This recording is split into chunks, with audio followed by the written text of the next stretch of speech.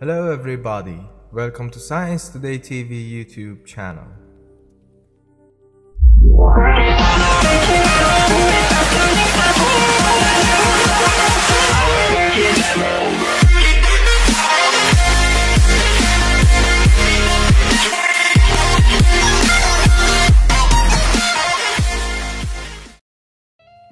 Scientists have uncovered that blue light emission from your smartphone and laptop screens may seem harmless but may be toxic to the eyes and causing macular degeneration, a leading cause of vision loss in the US.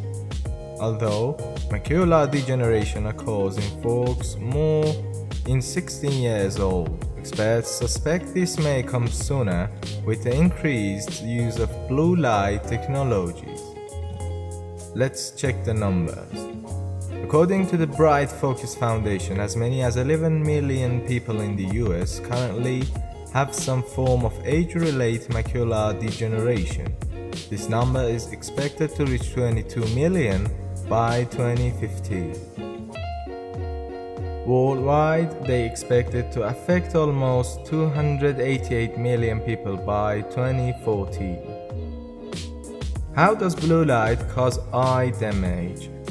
On the light spectrum, blue light has a shorter wavelength and thus carries more energy than red, yellow, or green light. That extra energy, more intense in the dark, is why blue light can be bad for your eyes. Now, another molecule in your retina normally acts as an antioxidant to prevent eye cells from dying.